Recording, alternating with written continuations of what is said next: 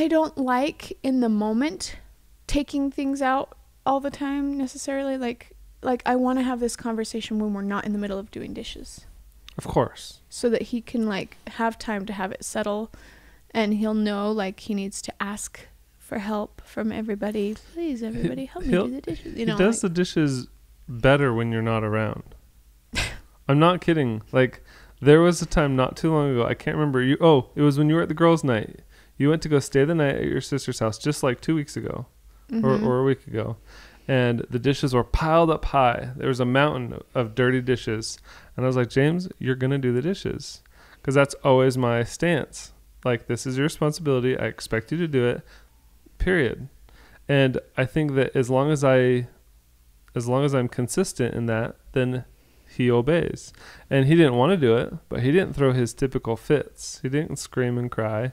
He did the dishes, and he was hungry because he'd been playing all day, not doing the dishes.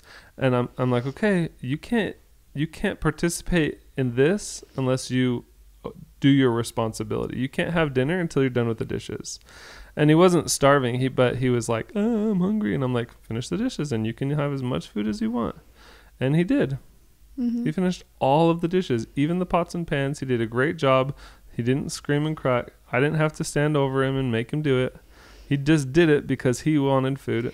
And it worked. Something I feel like I've noticed with our children is if they have multiple adults around, they will work